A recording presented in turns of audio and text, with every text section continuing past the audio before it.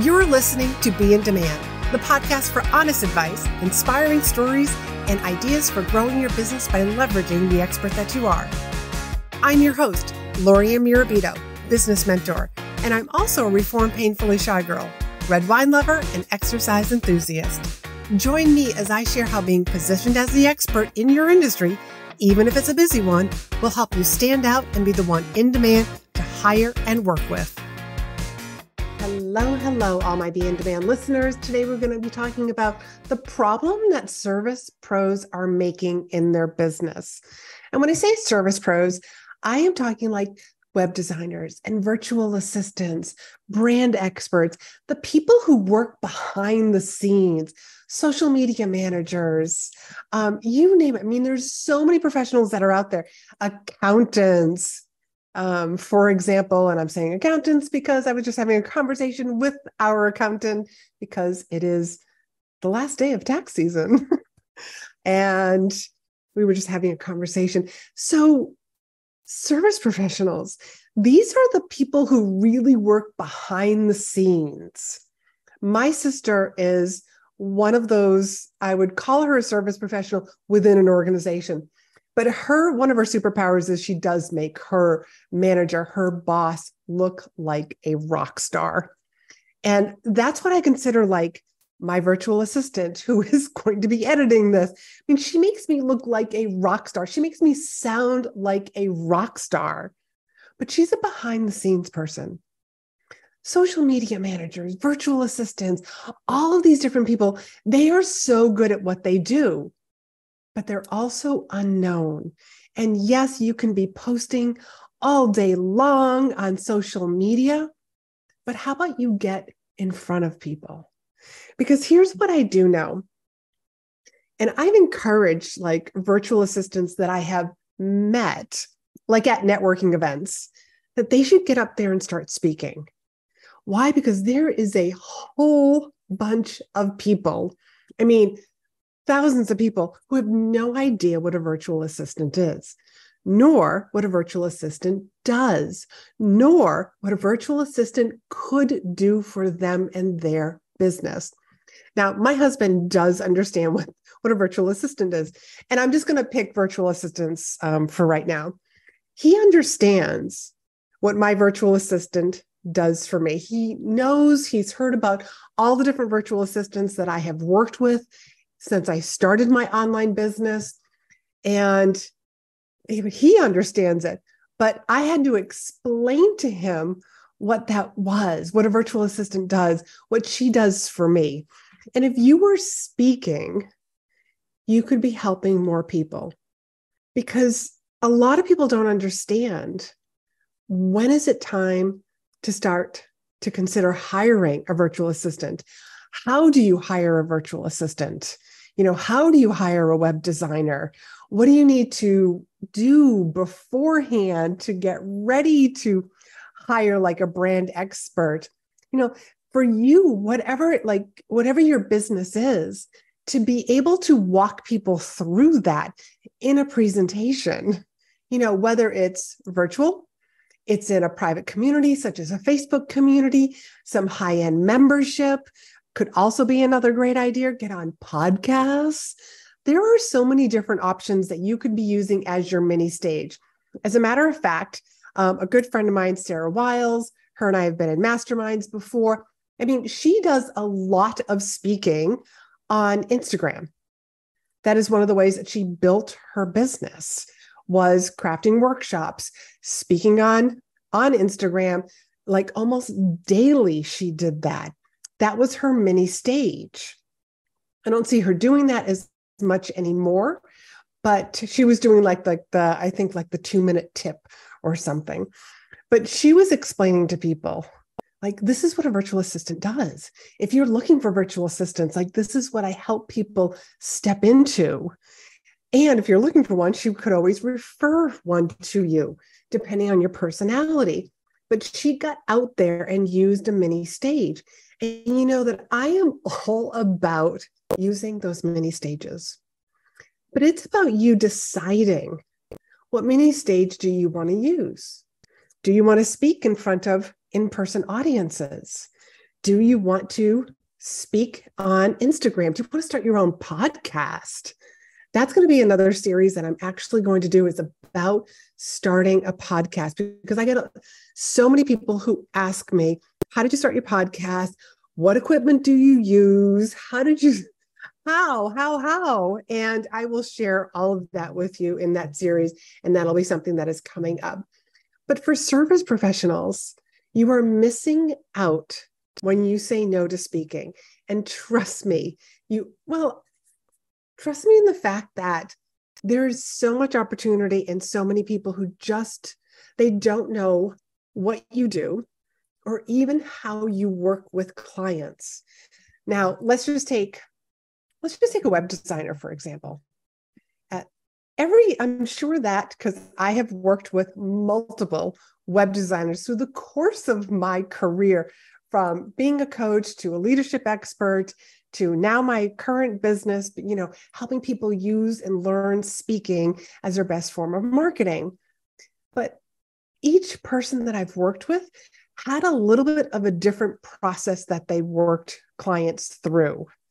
But it's in knowing what that process is that would really help. So you could actually speak to an audience of people, explain to them what it is that you do, how to know when you're ready to actually hire somebody, and what do you need to have in place in order to hire someone like yourself. You could actually be helping people with lots of information. And if anything, remember, clients hire experts. And when they hear or see you speak, you're the expert that they're going to turn to. You're the expert that they're going to ask questions to. You're the expert that they're going to book a call with, because they saw you speak, they see you as an expert, and you're building that know, like, and trust. You may have this presentation. And if you learn how to craft a presentation through myself or one of my programs in Demand Signature Speech, you would learn that you're not saying, hey, hire me, hire me, hire me. You are just going to give really good information. You're going to have these little seeds that sell throughout your presentation. You're going to be sharing your authority so that the audience knows, oh, she also does that. Oh, I kind of need that. Oh, I never thought about that also. That's what I help teach you to do, is to subconsciously tap into the needs and beliefs of the people who are listening to you, so that the right people, because not everybody's going to be a perfect fit for you, but you want to call forward the right people. So if you're a service professional, virtual assistant, web designer, brand expert, accountant, the list kind of keeps going on. Bookkeeping, I'm just thinking of some of the other different areas that I use in my business. Graphic artists. I mean, there's so many different professionals that are out there, service pros.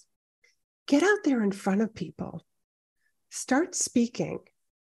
My hunch is the reason why you have gravitated towards this particular profession is because you are a behind the scenes type person.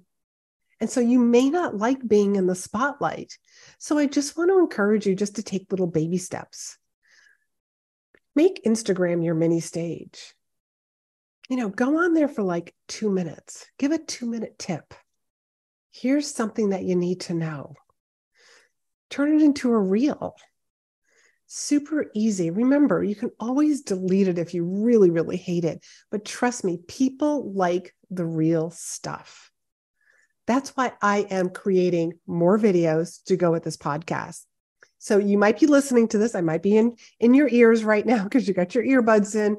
But there's also a certain percentage of the population that is actually listening to podcasts over on YouTube. And YouTube being one of the biggest search engines, it's Google, and Google owns YouTube. So it would just be a disservice to myself not to have my podcast over on YouTube. Now, I've always had my guest episodes over there, but now I'm starting to really get used to just myself.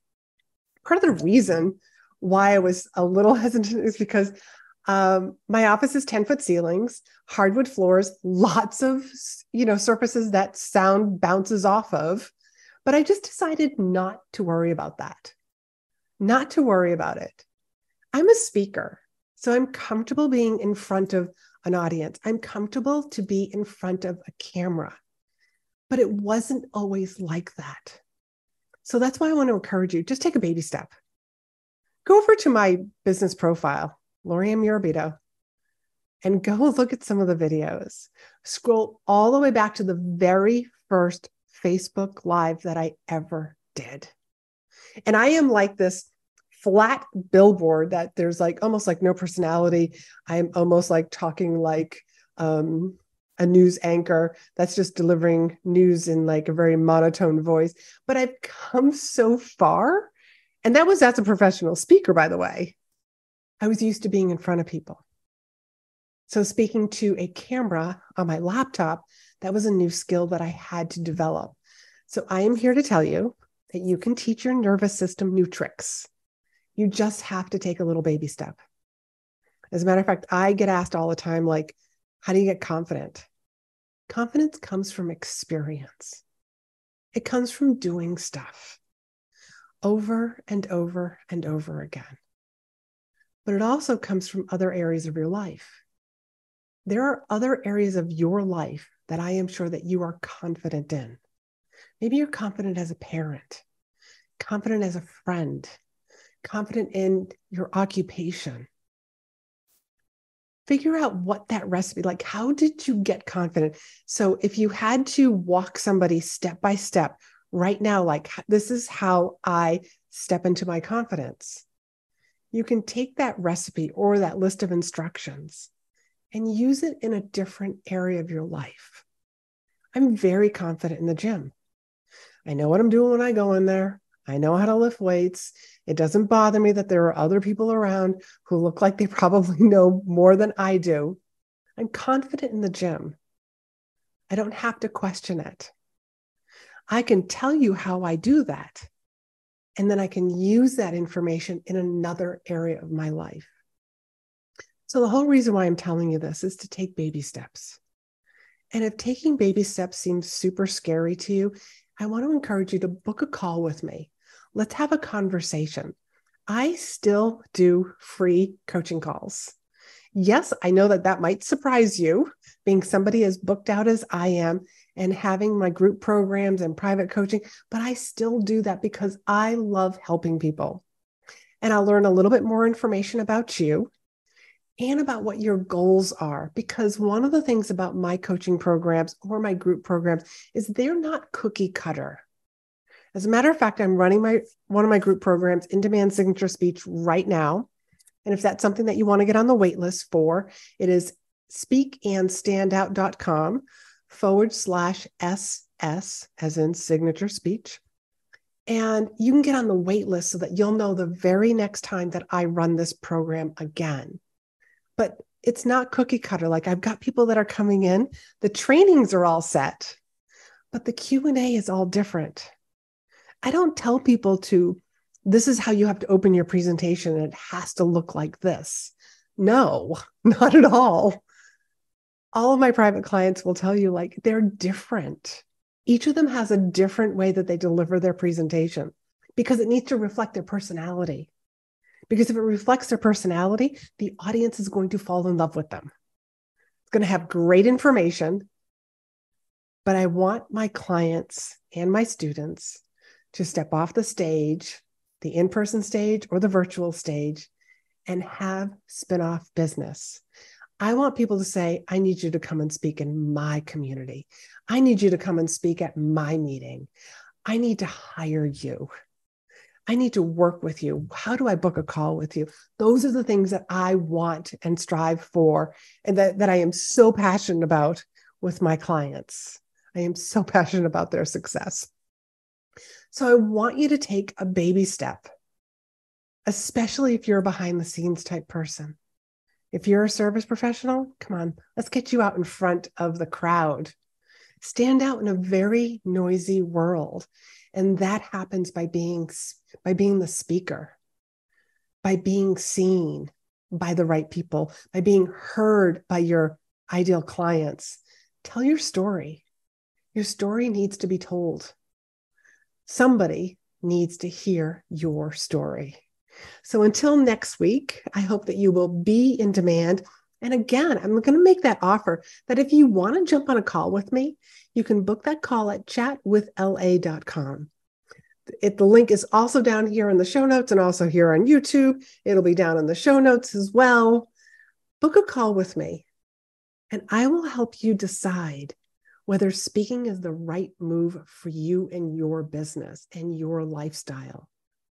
So until next time, be in demand, and I will talk to you soon. Thanks for hanging out with me. Be sure to hit the subscribe button so you never miss an episode.